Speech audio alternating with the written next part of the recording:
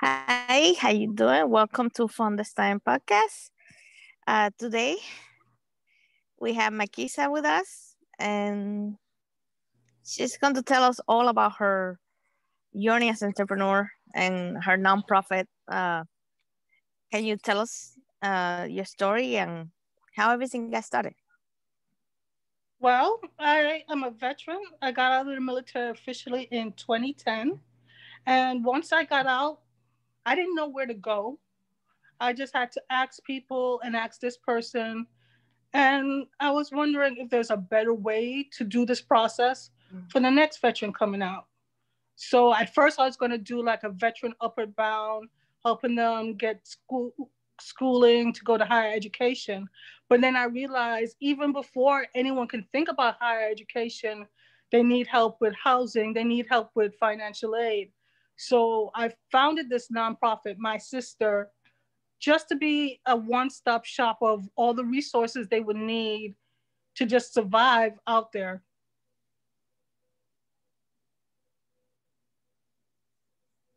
Okay.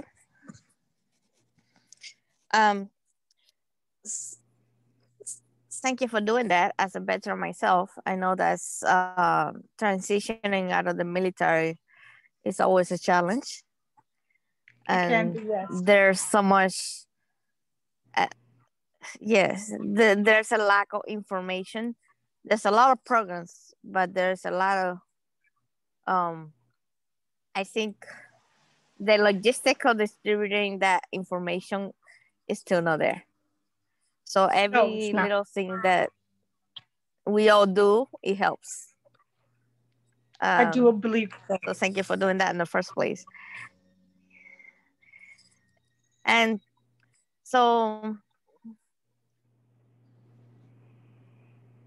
tell us about you, like, Me? and what is the Well, challenge that you have find? Yeah. Well, I'm a veteran myself, so that's one of the challenges. Being a veteran, trying to help a veteran, trying to help yourself is kind of a challenge because sometimes you have to step away from helping others and help yourself. So that's a challenge. Also, the system is always changing. Like they changed the GI Bill from Montgomery to 9/11 to forever GI Bill, just like that. And unless you know someone who does this all the time, you're not going to be aware of the changes. That's one problem I have. Another problem is I live in Homestead and my healthcare is in Miami, downtown. It's kind of a hard way to get to my apartments from where I am. I'm fortunate I have a car, but it's still far. And I think about that when I do my nonprofit. Every problem I have, I try to find a way to solve it for the next person. But it seems like every day there's a new problem to be had. Okay. And and that's something like a good way to go about, right? Because usually um more than one person will have the same problem, will have the same challenge. So that's a way to, always trying to find a solution is a great way. Um, with the nonprofits, in the nonprofit world, there's a lot of regulations and there's a lot of um, obstacles, right, on the way. So how do you There is a navigate lot that of world? It's paperwork, no yes, as that's involved. um, It's not as easy as, oh, I want to help that you can help. And unfortunately, with nonprofit, there's a lot of money to be needed to have a nonprofit. So there's a lot of fundraising and asking for money and partnership and putting yourself out there. So that's kind of one of the difficulties, but I can't even focus on that. I try to focus on the help. Because at the end of the day, I see myself as fortunate, and there's some other female veteran that's not doing too good. So, what other obstacle, whether it's financial or filling out this form or going to this person, I do, because at least I have a roof over my head. Some female veterans don't even have that. They don't know where they're going to sleep tonight. so but like any business, non-profit, for-profit, or a hybrid of both, like a big corp, you still need money, because in order to help, you still need money. So exactly. who help you get that logistics done? Do you have a group of volunteers that help you? Do you have Well, I have a mini a board, and I'm still board? looking. Well, for Florida, sorry to interrupt you. For Florida, if you have a nonprofit, you have to have a board. I have somewhat of a board, and now I'm still looking for a secretary and a treasurer. Those two positions, I would like to take some time and care, because if you don't have a good secretary, if they come in and evaluate you, you can lose all capability of future funding. Same thing with the treasurer, because that's the nerve center of my nonprofit. So I don't want to just hand it over. Right now, the funding is all coming from me and my paycheck and some donations, which I'm very grateful for. In fact, I'm doing a fundraiser to try to get some hygiene products, because I can't afford all of them by myself. So you find creative ways of getting exposure, partnering with other nonprofits, other for-profit businesses that is out there. But if you focus on the bigger picture of helping, someone's going to see what you're doing and going to say, hey, how can I help? And then you can provide them with that information. So if anyone is interested in trying to help my sister, I'm going to spell it phonetically in the military way. www.Sierra Echo Echo Sierra Tango Echo Romeo.com.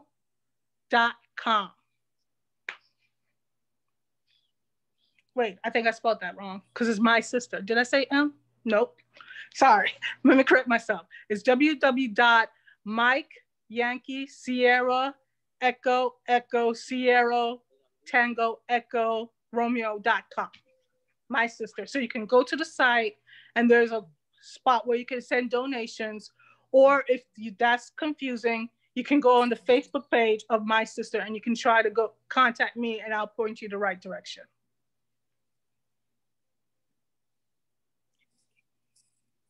Yes, and we're going to provide the link on the comments, so anybody that can just link directly from there and I appreciate go that. visit your site.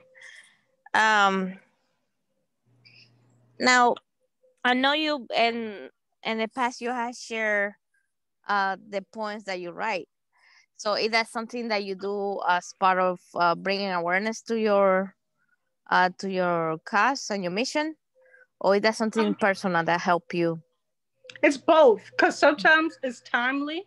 Like my latest one talks about, yes, we now have a female vice president, but there's still more to do. We can't just stop there. So that in general is for the general public, making them be aware that just because we have a female vice president, that doesn't mean that's where we're going to stop. There's still more to do. There's still threatening Roe v. Wade. So I write about that. I also write to help myself. Sometimes it's just cleansing just to get the thoughts out. So I do both.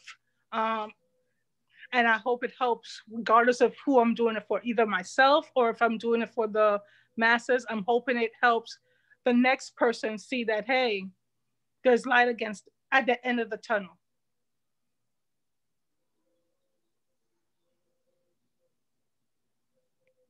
Well, I read a lot of them, the ones that you sent me, and they're beautiful.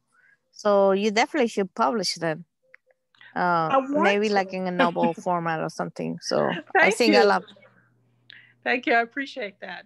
I wish I don't memorize them, or I would share one of them with you, but I can't in this format.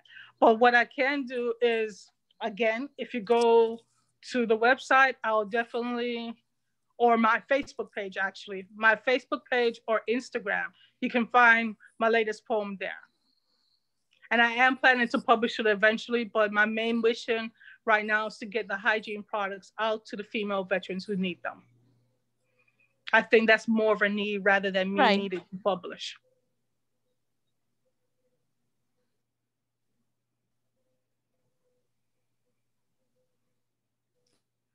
I think anything that you do to bring one thing doesn't negate the other one.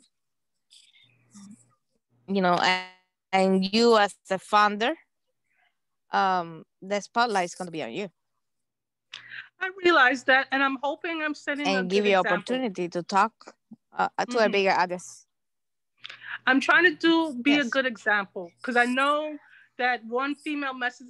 What is that? That's an elephant? Oh, I'm trying to be a good example because I know if I mess up, that sets back the whole female veteran community. So I try to go to events. In fact, I was scheduled to go to an event today. Couldn't because I was dealing with my dog. But I try to engage in the community. And I'm trying to put a space where female veterans can feel comfortable to say they are female veterans. Because that's another issue that no one wants to talk about. There's about 50,000 female veterans in Miami-Dade County, and you cannot find them. They don't come out of the woodwork when there's programs, and they need to so they can get served. So I'm trying to put a space where they can feel comfortable to say you're a veteran, that you served, and get these benefits. Or they will stop trying to give benefits to female veterans, and that can't happen. Yeah. It's definitely something that needs to be counted, and there need to be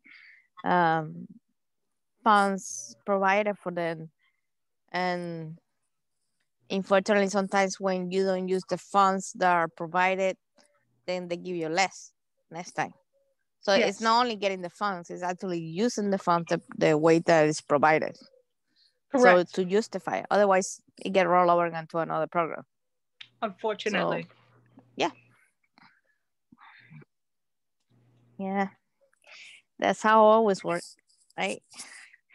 So, but I'm glad for you though, because you invited me to do this forum.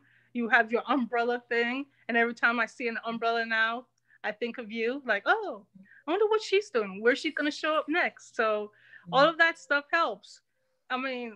Once they realize, oh, there's a female veteran behind that, they can say, oh, maybe I can think of something to do too. So I'm grateful for you too. Thank you. Thank you. Thank you. I think that was my way of dealing with my transition from the military, right? I found entrepreneurship. So it's not for everybody, but like you had the nonprofit, all the people want to do the corporate job. There are several avenues that they can transition and they can find a new meaning, because it's a hard time. We kind of get ingrained a purpose while we're in the military, and with all the stuff that we go through while we serve, there's good and bad. We kind of lose that when we leave the military, and we lose that sense of belonging. So I think that's part of the problem. That's true. And everybody needs to find a way. True. Whatever that means for them, they need to find a way to deal with that, because you still have everything else that that come, your life, your personal life, your kids, finance, having a shelter, and being in a place long enough, that's tough enough. Yes, especially the places South Florida, where it gets cold in the morning and warm in the day, then cold at night. South Florida is a wonderful place to be, for lack of a better word. So I do agree. And yes, and that's one of the reasons that we have, I believe, such a huge population of veterans on the Sunshine State, right? One of the states with the highest number of veterans. Right. Mm-hmm. So there's California, Texas, and how then us. Besides your website, how people can find you, and right? Well, you can find me how people can find you about you. You can find me by email, founder Foxtrot Oscar, Uniform, November, Delta, Echo, Romeo at myseester.com. Or you can find me at Instagram at my_SEESTER. Or you can look me up by my name, Makissa Lewis. You can find me on one of those. I'm on Rally Point. I'm on LinkedIn. I'm on this new Clubhouse thing, but don't try to find me there. But I'm there because I don't know how to use it. So if you say hi, I might not respond. I'm on Twitter. I'm everywhere. Makissa Lewis, MAKISSA LEWIS, is a rare name. So type me up and you'll see one of the places where I'll be. And I don't mind chatting. I feel that's good. Communication, talking about our experiences and what we're trying to do next. That helps. I believe in doing the buddy check and checking on people during the holidays because it's hard out here. It's not easy, but with a friend, we can go really far. That's true. So what's one thing that you would like to share that helped you on your journey as a founder of a nonprofit? What's it that you would like to share with somebody that maybe is thinking about it? One thing that is just keep in mind why I did it. This is not about me. I mean, yes, I am the face of the organization, as you mentioned, but it's about the females that come after me. By making it easier for the females that come after me gives me a sense of worth that you were talking about that sometimes get lost when you transition. So focusing on the why. Why did you start doing this in the first place? It helps. And also giving you a break when you have setbacks or when you mess up, because to err is human. Don't beat yourself up about it. It happens to the best of us. Just remember that it's not going to happen immediately. So even if you mess up, don't just stay there. Just get up and try again. And just going on the social media sites, they're there. There's a lot of groups out there. Find them, interact with them. Make sure you say you are a female veteran. You did the service. There's nothing to be ashamed of being a female veteran. No one's going to judge you. In fact, they welcome you. We're grown in number, but if no one knows that you exist, they're going to take our benefits away. We can't afford that. We need our strength in numbers. So think about that. Think that you're helping the movement go this much further, that you matter, your service matter.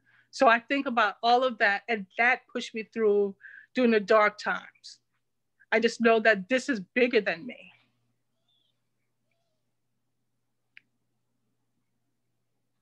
Thank you. Those are powerful words and 100% true.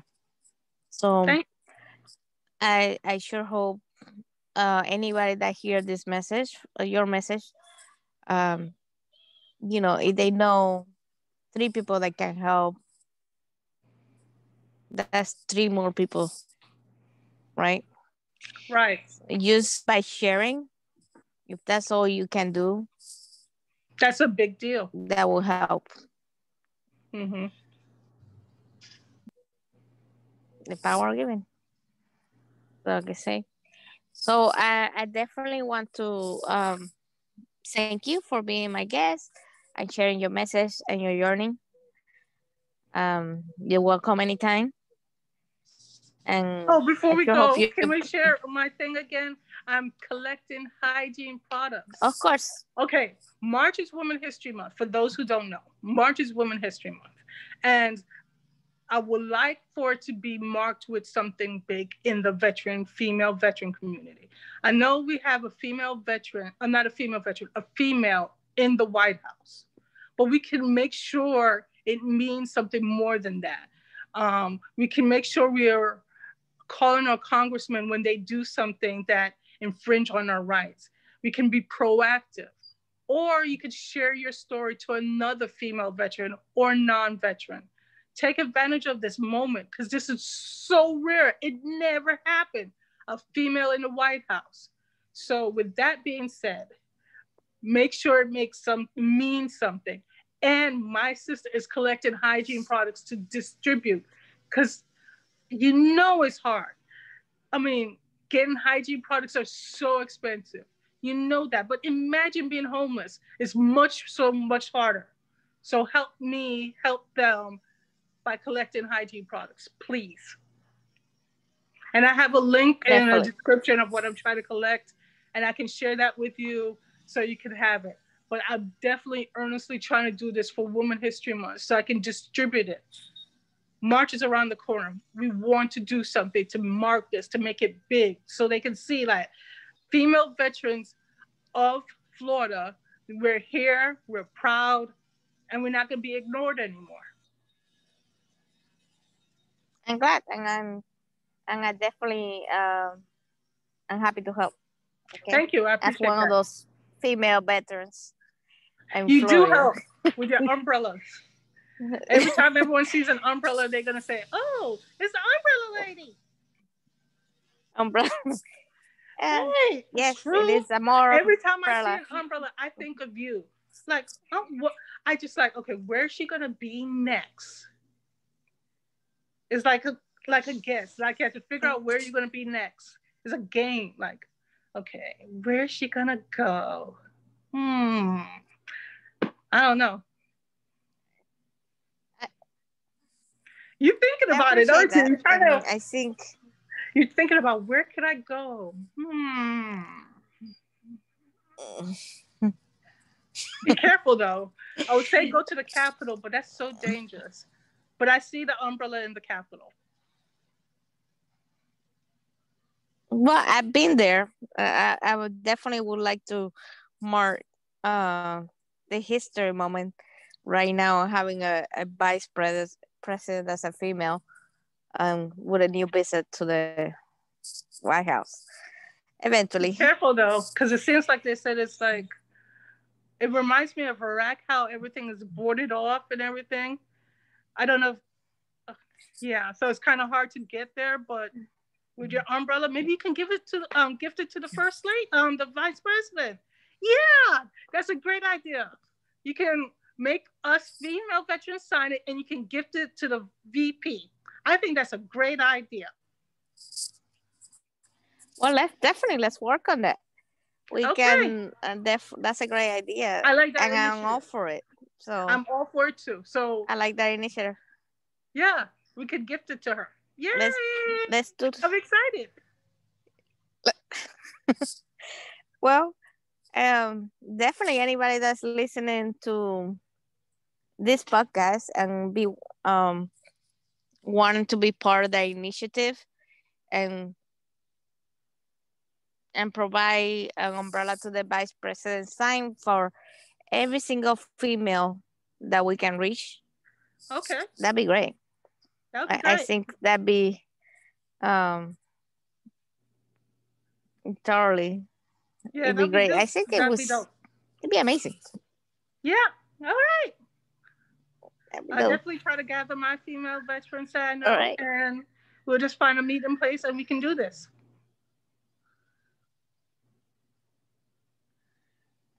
Let's do this. Let's talk about it some more on the later. That's fine. You know where to find me.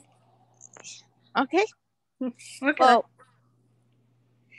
once again, thank you, and anybody that wants to be part of this initiative and the fundraiser for My Seester organization, please leave a comment and reach out to either Makissa or myself, and I will put you in contact. Well, thank you. Thank you.